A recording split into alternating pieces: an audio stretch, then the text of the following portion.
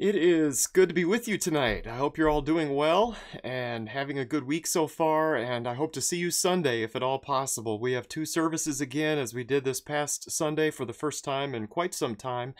So we have one service at 9 a.m. and then again at 10:30 a.m. live and in person. And one thing that's been a bit shocking to me in all of this is that the 9 a.m. service has been more popular than the 10:30 service. I was not expecting that when we started having two services last June. It reminds me of worshiping with the Goodlettsville congregation many years ago when they had an early service, and I can't remember if it was at 5 or 6 a.m. I just remember it was very early. We were traveling. It was nice to get out there, get on the road after worship early in the morning, making our way back to Wisconsin. There were just a dozen or so of us at that early service, but they were all nurses and firefighters and cops, and then the four of us in our family, we were there. But it was a neat thing that they did for a number of years there at the Goodlettsville congregation. But anyway, I just say that to point out I was surprised that the earlier service was more popular with the Four Lakes congregation. So either 9 a.m.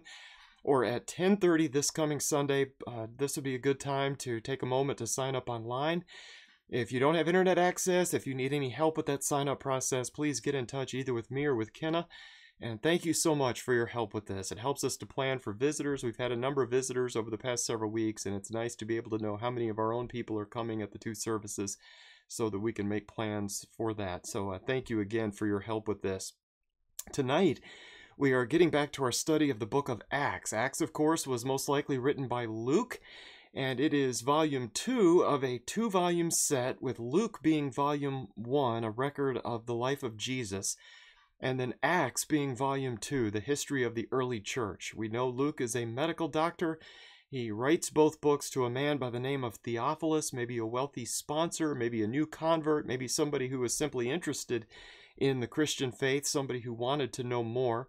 Up to this point in the book of Acts, we have looked at chapter 1, which we are summarizing in the ABCs of Acts as ascension. And so Jesus ascends back into heaven. We could also summarize Acts 1 by saying apostle appointed. That would also be a very good, very accurate summary of chapter 1, as the apostles pick a replacement to replace Judas as an apostle. Last week, we also made it through the first half of Acts chapter 2, and we noted that Acts 2 records the beginning of the church. And so for chapter 2, the B there stands for beginning of the church. And if you have a better one than that, I hope that you will share it. I will admit, though, that beginning of the church, that's going to be hard to beat for chapter 2. This is what that chapter is about, the beginning of the Lord's church. Several years ago, I heard Alan Hires present a series of lessons on Acts chapter 2 at Polishing the Pulpit. And he refers to this chapter as the hub of the Bible. And almost like spokes pointing out from the hub of a wheel, everything in the Bible points toward Acts chapter 2. The Old Testament prophecies point to the future. John the Baptist in his ministry says that the kingdom is coming. Jesus says that the kingdom is coming. It's in the future. And then after Acts 2, almost all references to the kingdom refer to the kingdom as something that has already been established. It is something already in place.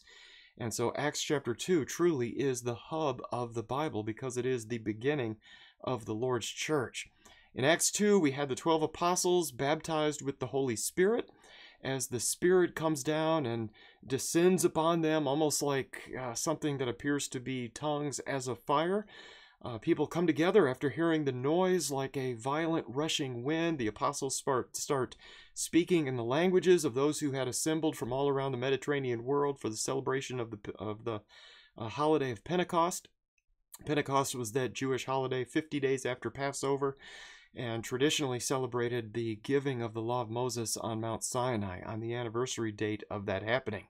Last week, I just briefly noted that Isaiah 2, Daniel 2, and Joel 2 are all fulfilled in Acts 2. And that's very easy for many of us to remember, with it kind of going along rhyming, I guess we might say, like that.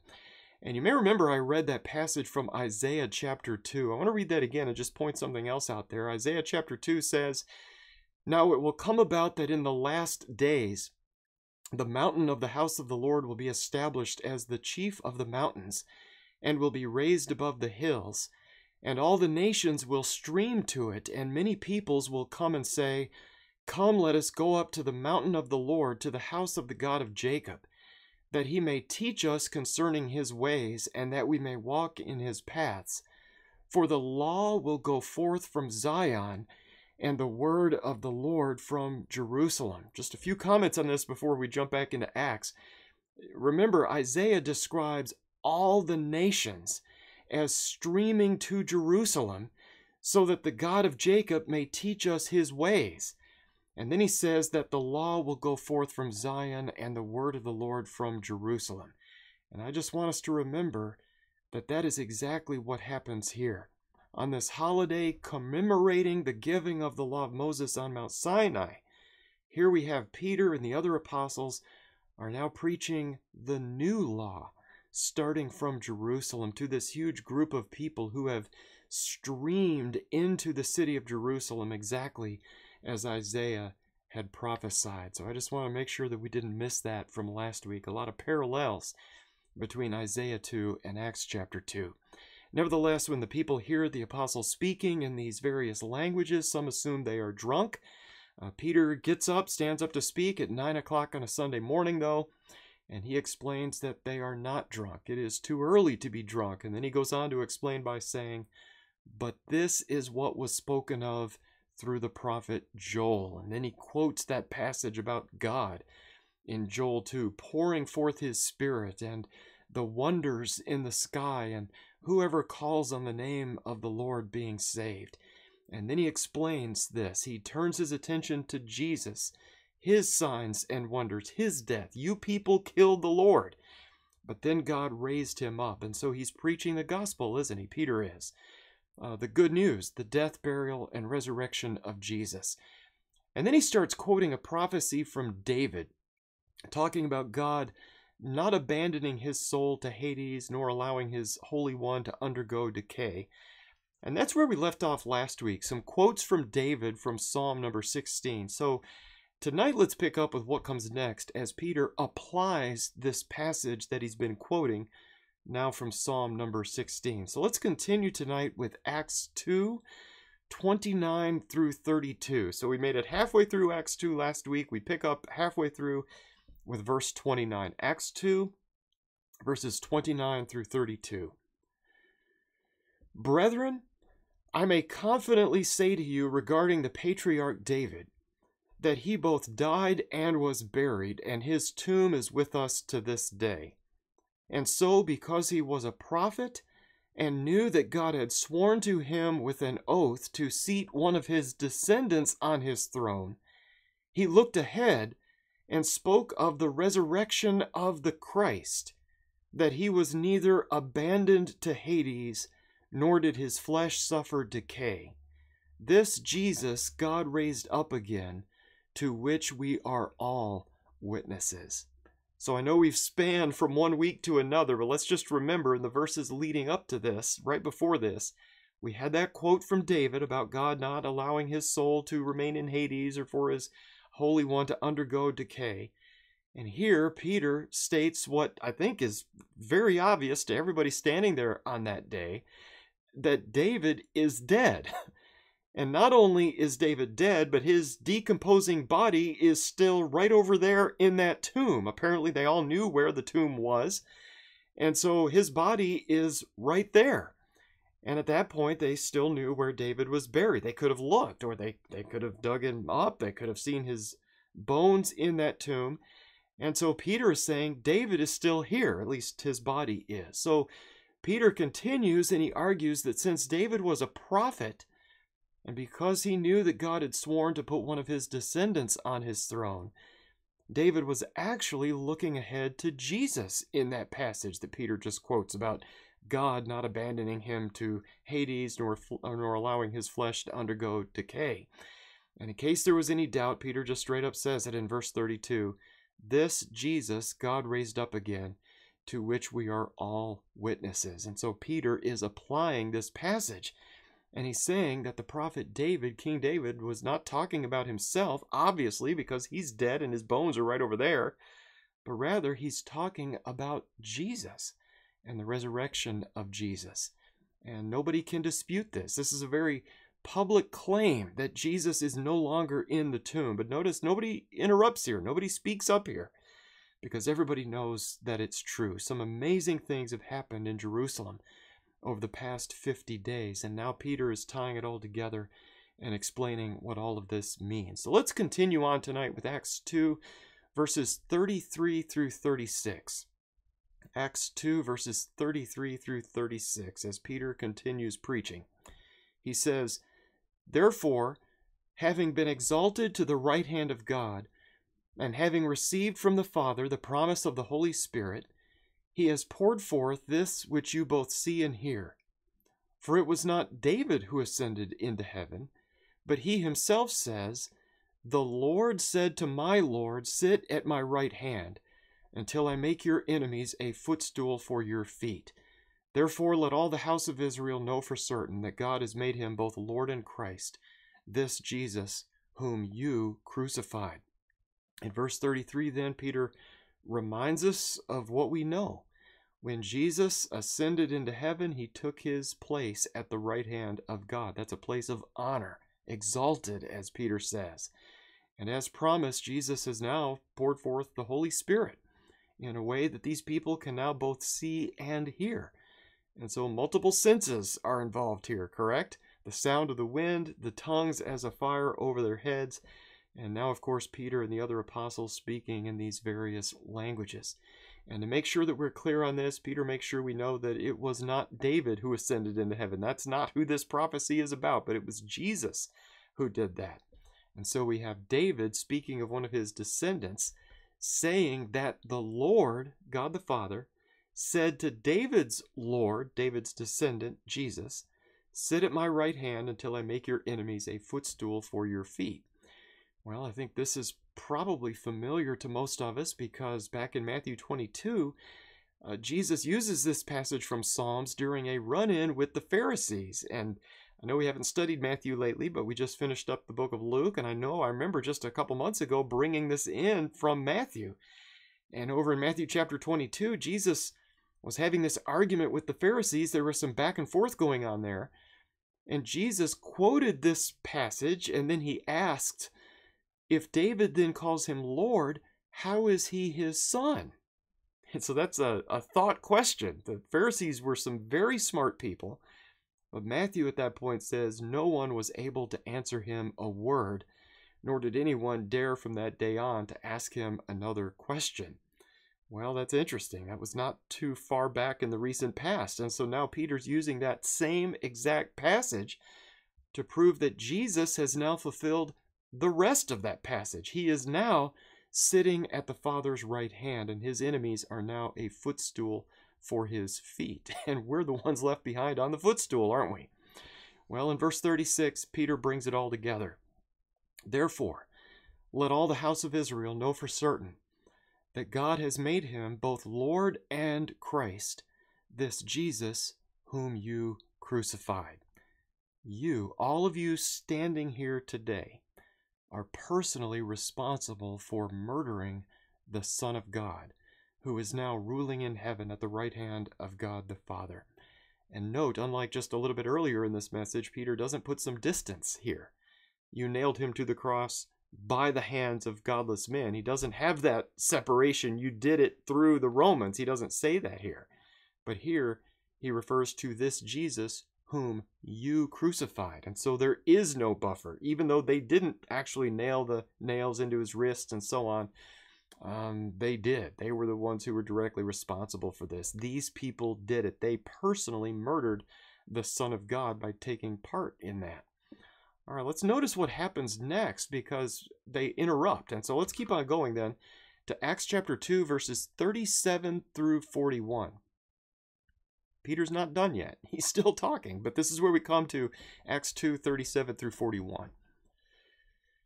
Now when they heard this, they were pierced to the heart and said to Peter and the rest of the apostles, "Brethren, what shall we do?" Peter said to them, "Repent, and each of you be baptized in the name of Jesus Christ for the forgiveness of your sins, and you will receive the gift of the Holy Spirit. For the promise is for you and your children and for all who are far off, as many as the Lord our God will call to himself.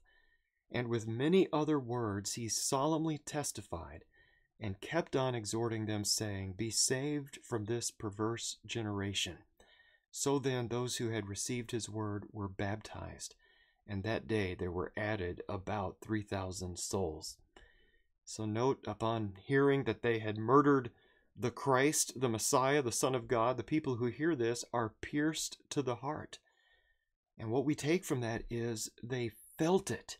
They feel this. They understand what they have done. They understand the gravity of this situation.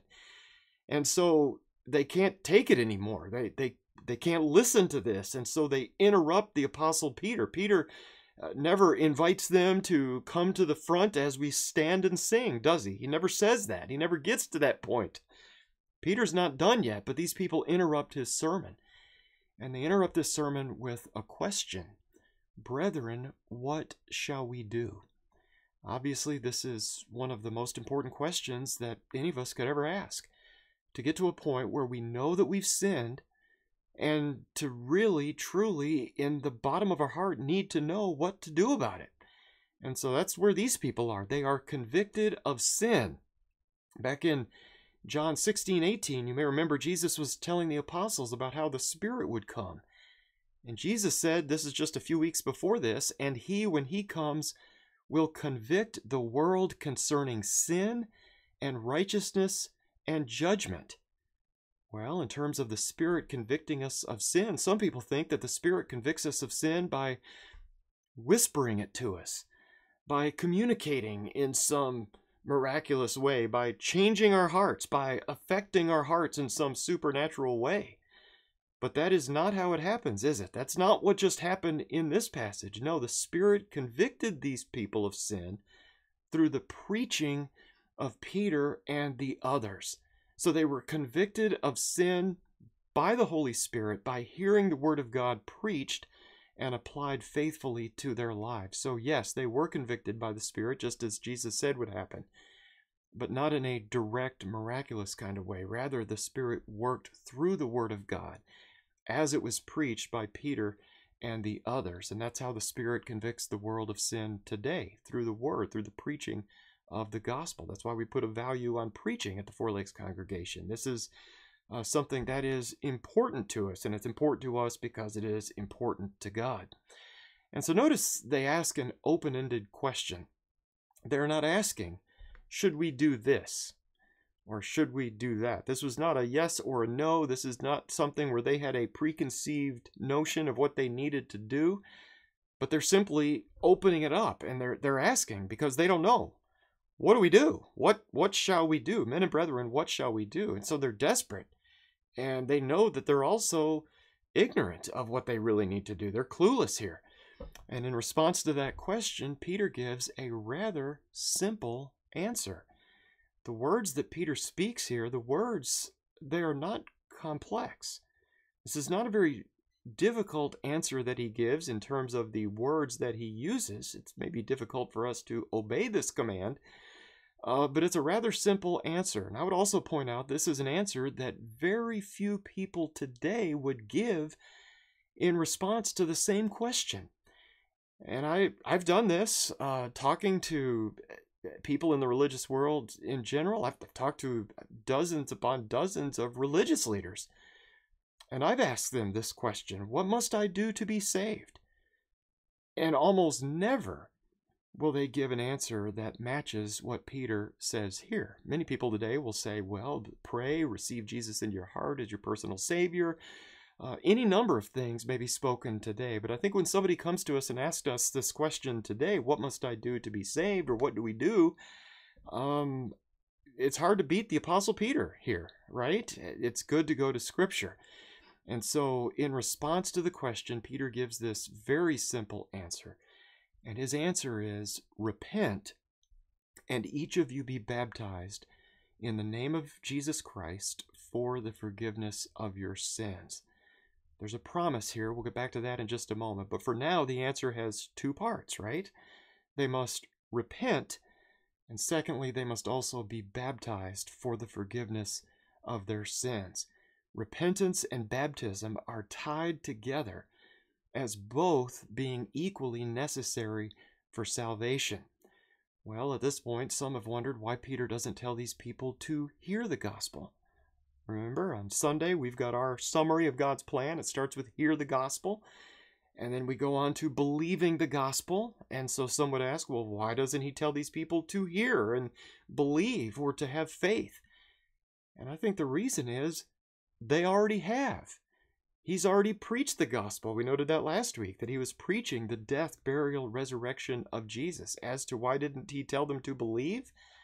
I believe at this point that they did believe. They did believe what Peter had said. That's why they were asking this question in the first place. And so I think that just serves as a reminder to us that just because belief isn't mentioned here doesn't mean that it isn't necessary. Okay, let's keep that in mind. He doesn't tell them specifically to believe. And I point that out because we may come to another passage that says believe, and just because it doesn't say repent or be baptized, people will say, aha, all you have to do is believe. Well, I'm just saying the opposite of that. We can't do that to this passage either. We can't say just because he didn't say that you need to believe doesn't mean that that was not a necessary requirement. We need to take everything that the Bible says on this issue. In fact, I can't really think of any scenario in the book of Acts where somebody is told absolutely everything in one dose that a person must do to be saved, but instead we have to look at everything the Bible teaches on this, and we need to take it all together, and we got to not eliminate anything just because we don't like those particular commands or it doesn't fit in with a misunderstanding that we have from somewhere else. So the first step is repentance. And that word just refers to a change of mind, to change the mind, to do a U-turn, we might say, in the way that we speak, to pull a U-turn, a change of heart. And this change of mind, this change of heart, obviously results in a change in the way we live. And so I would point out here, it's not just saying sorry for something, and it's not just sorrow over sin. These people were obviously feeling at least some level of sorrow before Peter tells them to do this. Does that make sense? He didn't say, feel sorry and be baptized. They already felt sorry. This is the next step. Sorrow, godly sorrow, leads to repentance, as Paul will go on to tell us later. And so repentance is more than just feeling bad for sin. Hopefully feeling bad for sin moves us toward repentance, where we feel the need to do that and dig deeper on that.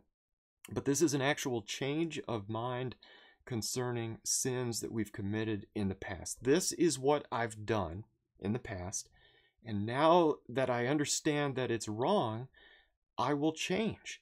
My life will be different now. In one sense, this is something we do at a particular moment in time, right? As these people were told to do. There were some concrete steps they could take right then, right there, before they were baptized. It was a momentary thing. It was a moment in time where they were told to repent. But in another sense, I would also point out that this is ongoing.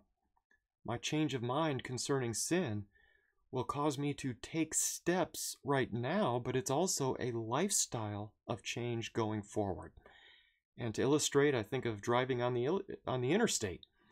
How often do we adjust the wheel as we're driving to keep the car between the lines? Well, if you pay attention, it's constantly, right? We may need to make a big turn to get on the ramp to get on the interstate in the first place, but from that point forward, we are constantly making adjustments. There's slight curves in the road. Our car might be weird. I've had some cars like that. Wind and resistance. We just have to constantly adjust.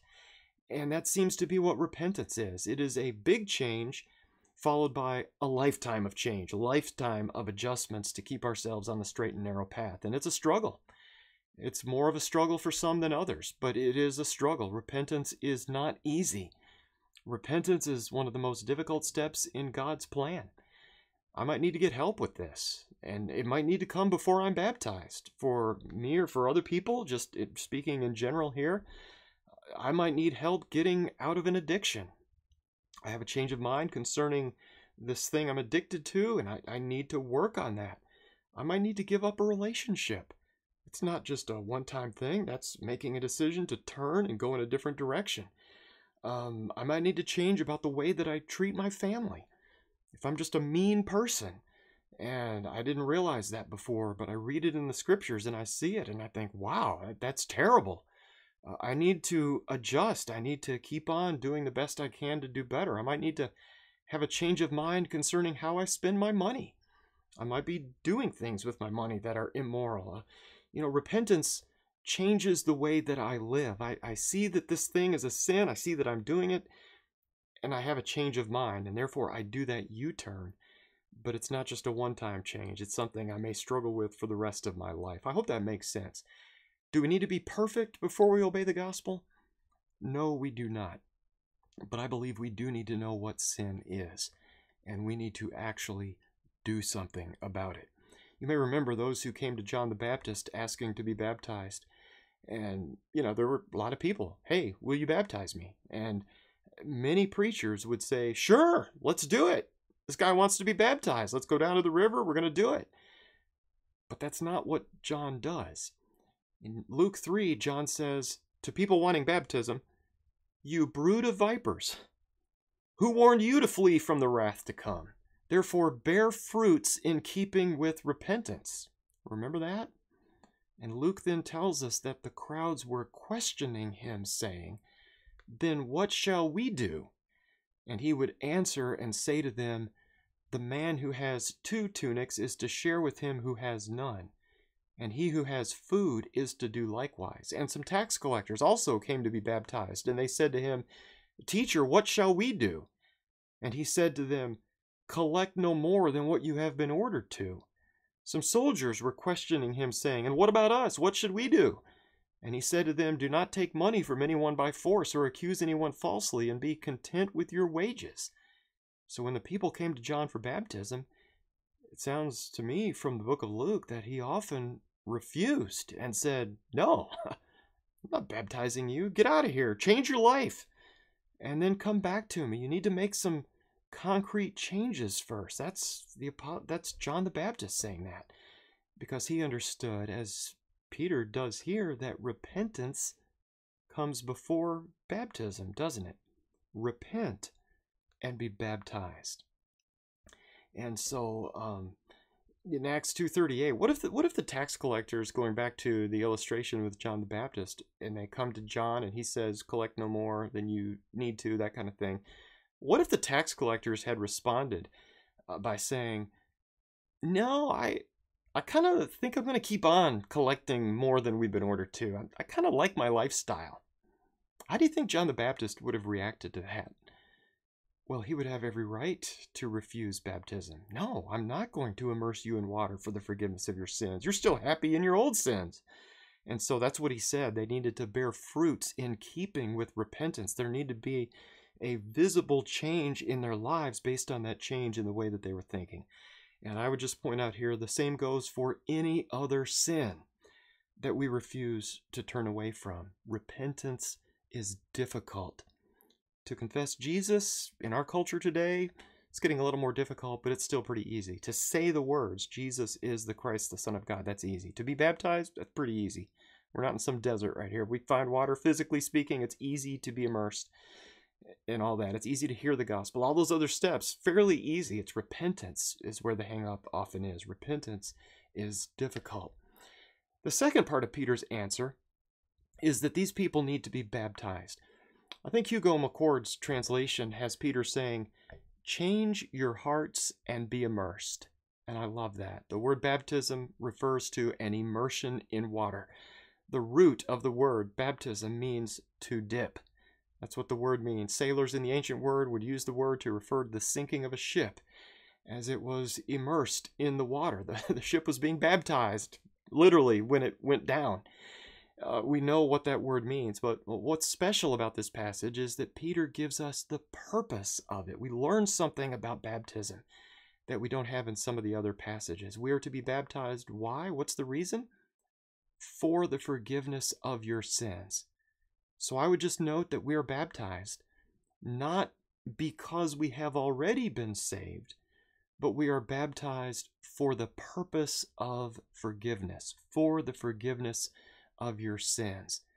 The same phrase, by the way, is used in Matthew 26:28, When Jesus introduces the fruit of the vine at the Last Supper, he explains that this is my blood of the covenant, which is poured out for many for forgiveness of sins. Let's think about that for a moment. If we say that for the forgiveness of sins means that we're baptized because we've already been forgiven, then must we also say that Jesus' blood was poured out because our sins have already been forgiven? And that's about as far away from the truth as we can possibly get. And I say that because just as Jesus' blood was shed for the forgiveness of sins, so also we are baptized for the forgiveness of sins. That is the purpose of it. Not because forgiveness has already happened, but in order to accomplish the forgiveness of sins. By obeying his command to be immersed, we are accepting the offer of his blood for our forgiveness. We don't earn it. It is the farthest thing from earning salvation. But we accept the gift of forgiveness on his terms, not on ours. In the last part of verse 38, not only do we have the promise of forgiveness, but Peter also says, and you will receive the gift of the Holy Spirit. We don't have time to do a comprehensive study of what this means, but whatever it means, all of us listening tonight, I believe, would agree that this is a good thing, right? We obey the gospel, we receive the gift of the Holy Spirit. That it's a good thing. It's not a negative thing, it's positive. Some have suggested that Peter is referring to the miraculous gifts in this context, and yet it seems to me from Acts 8 that the miraculous abilities like speaking in tongues were not automatically given at the time of baptism, but they were transmitted through the laying on of the apostles' hands. We'll get to that in a few weeks. So I just want to point that out here at the beginning, that this does not seem to be a reference to the miraculous gifts immediately upon baptism. I mean, some people have made that argument. I wouldn't say that they were terrible people for making that argument, but we would disagree on that. But we would agree that we would agree on some things that it doesn't mean. Some have suggested that the gift of the Spirit is just another way of referring to the Word of God. And so when you repent and you're baptized, God will give you the gift of the Spirit, which is the Word of God. And yet, to me on this one, that seems a little bit backwards, because if you look down at verse 40, we find that those who had received his word were baptized. And so it's not the other way around. We receive the word, and James talks about it like sprouting, like a seed. We receive the word implanted, which is able to save our souls. So it seems like the word comes first. It's not that the gift of the Spirit in this verse is the word, because they received the word before they were baptized. I hope that makes sense then. The word comes first, then baptism, not baptism, then the word. Some have suggested that the gift of the Holy Spirit is salvation itself. Possibility that that's it. To me, that seems a little bit redundant, because he's already said that repentance and baptism results in the forgiveness of sins. And so I go back to the last part of verse 38, and the way I look at this, I just need to agree with Peter here.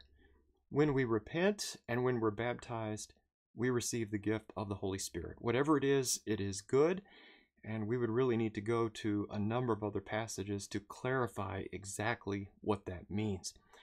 Whatever it means, notice how Peter says in verse 39 that this promise is not limited to these people, but it is for those who repent and those who are baptized, not just on that day, but for their children and for all who are far off, as many as the Lord our God will call to himself. Based on what Paul says in 2 Thessalonians 2:14, God calls us how? Through the gospel. That is, through the good news. Again, it's not the Holy Spirit coming and working on our heart miraculously or whispering in our ear what we need to do, but we are called through the gospel. And here Peter says that this promise is for their children, for all who are far off, as many as the Lord our God will call to himself. And that reference, I believe, is to the gospel or the good news. So this offer of forgiveness, this offer of the Holy Spirit, it is available to all people of all time. Whenever they hear the gospel message preached and whenever they obey it, this is God's offer going forward. And notice what happens next. I want us to notice that the people are not baptized right away in verse 38, are they? It doesn't happen right there. But instead, we have an interesting statement down in verse 40. And with many other words, he solemnly testified and kept on exhorting them, saying, be saved from this perverse generation. So he tells them to repent and be baptized.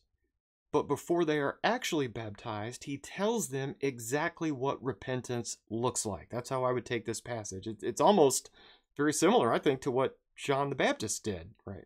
He told them to repent, and then he told them exactly what that means. And I know it's easy to miss this in this passage. Sometimes people will say, well, on the day of Pentecost, Peter didn't tell them to do this, this, and this. He just baptized them. Really? Because it seems like he did. In verse 40, between the command and the baptisms, Peter seems to go into great detail concerning what I'm assuming to be the most popular sins of that generation. Years ago, I shared what I hope was a fictional story about a preacher in a small town down south who started preaching at a new congregation. And that first Sunday, he preached against gambling and the horse races and spoke out against running moonshine stills and all this, okay? So that was his opening sermon, his first day he was hired. Well, a week later, he preached the exact same thing. It's a sin to gamble on the horses and the moonshine. And the third week, he preached the exact same thing. And finally, somebody pulled him aside and said, you need to stop preaching on those things. You're stepping on our toes with this. And the preacher said, so what should I preach on then? And the man replied, you need to preach about those heathen witch doctors. We don't have any of them within 1,000 miles of here. And I hope you understand what that story is teaching. Preaching repentance, it needs to address the sins that we are actually committing. This involves stepping on toes. It involves stepping on the preacher's own toes a lot of times. And like John did, and like Peter apparently did here, we need to be specific. If we were together, I might ask, how are we sinning in Madison these days? That's always a fun conversation to have. I don't know, it's kind of hard to be honest with that, maybe. And I heard a few years ago a preacher, instead of asking, like for sermon request, how are you sinning? He asked it this way: what are your friends struggling with these days? And I love that, because it's not me who has this sin as my friends. My friends are the messed up, weird people. At least that gave them some cover for making those sermon requests, and I appreciate that. But how are we sinning? Are we struggling today with the heathen witch doctors? Or we got moonshine still set up in the woods? You know, I don't know about some of you. I'm pretty good in that area. I'm okay with that right now. I don't have that going on. But I got some other stuff going on, and you got some other stuff going on. What are we dealing with?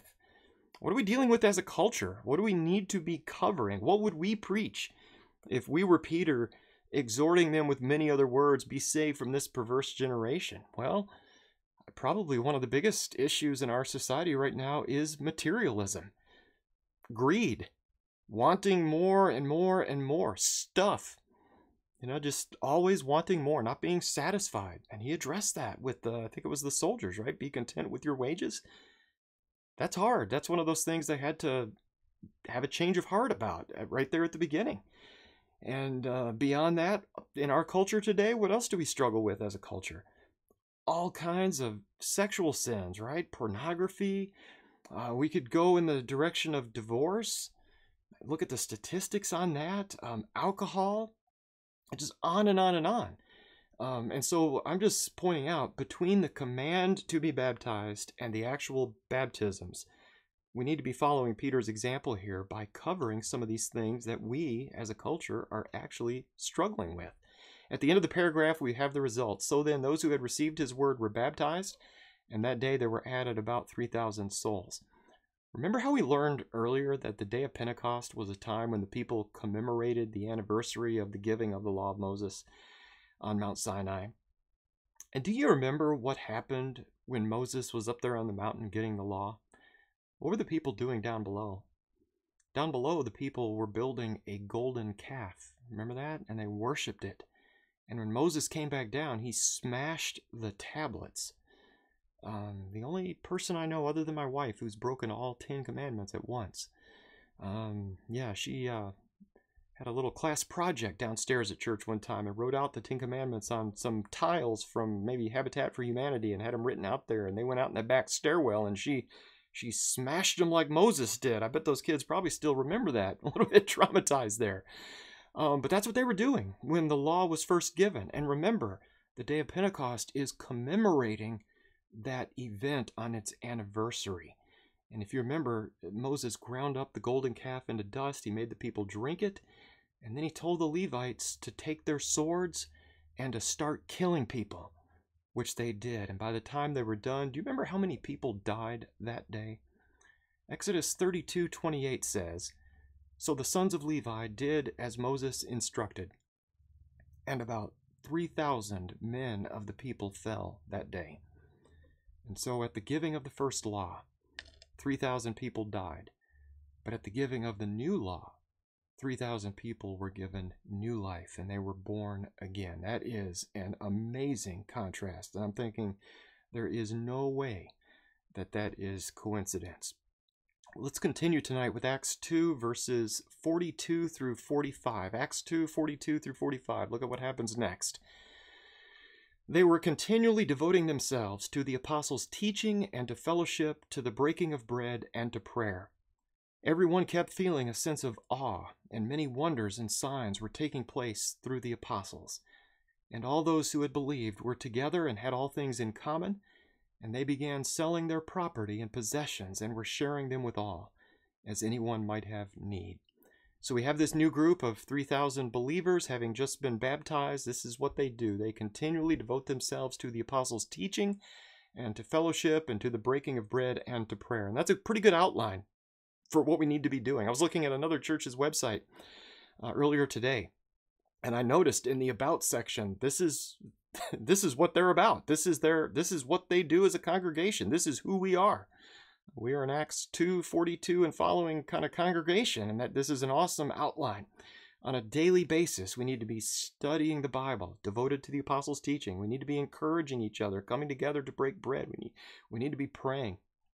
Let's remember that these are people who have come in from all over the world for Pentecost, and so they're far away from home. They're staying longer than they planned on staying, and so they shared with each other. The locals perhaps providing a place to stay. They share their possessions, some even selling property and possessions to help take care of each other. I'm thankful that I have seen this happen with my own eyes. I have seen people sell property at this congregation to help their fellow Christians. We should note this is not communism of some kind. A lot of people point, look, they were communist. No. This is voluntary, isn't it? This is not the government demanding everything and then redistributing it equally. This is individual Christians voluntarily taking care of each other. That's what's going on here. Just a quick note on verse 43, when Luke says that everyone kept feeling a sense of awe and many wonders and signs were taking place through the apostles. This is probably another argument against the gift of the Spirit from verse 38 being the ability to perform miracles. If all 3,000 were immediately given the power to perform miracles, I'm thinking we probably wouldn't see an emphasis on the apostles doing that here. Instead, these signs and wonders would be done by everybody. But that doesn't seal the deal or anything, but I'm just pointing it out as something that seems to tie back to what we learned earlier, something at least to consider here. The main point of this passage is the new Christians are dedicated to the Lord, they're dedicated to His Word, they're dedicated to each other, and so they share with each other. They take care of one another. Let's conclude tonight with Acts 2, 46 and 47. Acts 2, 46 through the end here.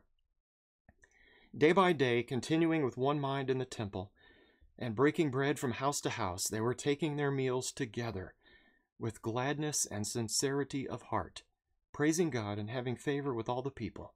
And the Lord was adding to their number day by day those who were being saved.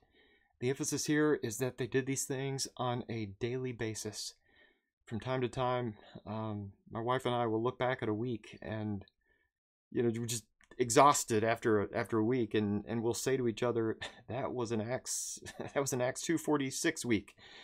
And, it doesn't happen all the time, but sometimes we have the privilege of getting together with our Christian family somewhere or another every single day. And again, it doesn't happen often, but sometimes it does. Those weeks are exhausting, but they are incredibly rewarding. When Christian people get together on a daily basis, it is an awesome thing. In verse 47, they are praising God and having favor with the people, and so they worshiped. and people seemed to like them. What do we learn from that? Christians were not mean people. They had favor with the people, and so they were people you wanted to be around. Jesus was a person most normal people wanted to be around. He was likable in a sense. And the reason is they probably lived by the golden rule, treating people just as they would like to be treated. That is an amazing thing. The golden rule works. And at the end, so don't be a jerk, I guess, would be a lesson we could take from this. At the end of this chapter, the growth of the early church continues. Remember, that's what Acts does. It traces the growth of the church. We start with 3,000. Actually start with 11, then we add 1 to get 12. We had the 120 that were together. Then we have the 3,000 jump on board. And then the people continue to be added to the church on a daily basis from that day forward. Just another note on this. God did the adding. God is the one who adds people to the church.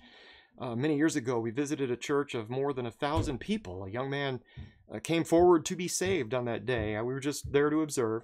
And this young man came forward to be saved. He supposedly accepted Jesus into his heart as his personal savior, although that phrase is never used in Scripture. But then the pastor of that church turned to the audience, this huge group of people, and asked the people to raise their hands to accept him as a part of that church. Okay? So God supposedly forgave his sins, and then the people added him to the church. Okay, a two-step process there. That is not what we find going on in Acts chapter 2. As people turned from sin, as they were baptized, as their sins were forgiven, God added them to the church. Baptism certainly wasn't something that they only did on a quarterly or an annual basis, as we sometimes see with various man-made religious groups today. Next week, let's pick up with Acts chapter 3. And remember, please be thinking of a word starting with C that summarizes what happens in chapter 3, other than chapter 3. Let's not resort to that, but the one I have I'm not a fan of. Let me know beforehand if you can. Also, if you haven't done it already, even if you have, try to either read through or listen to the entire book of Acts all at once, if at all possible. That'll help us understand what's going on in the whole book. Thank you so much for taking the time to study together tonight. I hope to see you all on Sunday, either at 9 or at 10:30. And again, right now would be a great time to sign up. Let me know if I can help. Get in touch with Kenna if you need help with that also. Let me know if you have anything that we need to be praying about. But let's close tonight by going to God in prayer. Our Father in heaven, tonight we are in awe of your plan for our salvation, your plan for your kingdom, the church. We're thankful for your plan for saving us. Most of us participating in class tonight most likely have already obeyed the gospel, but we know that repentance is an ongoing process. We pray that we would always be sensitive to sin as your people, and that we would continually turn away from it. We pray that we might have the courage and the wisdom to tell others, and we pray that as your people we would take care of each other as we should, taking time to check in on each other and using our resources to help each other in any way that we can. Tonight we're thankful for our Christian family here in Madison. When we struggle personally, we pray that we would have enough faith in our brothers and sisters to reach out for help and for encouragement. Thank you, Father, for hearing our prayer. We come to you tonight in the name of Jesus, our Savior. Amen.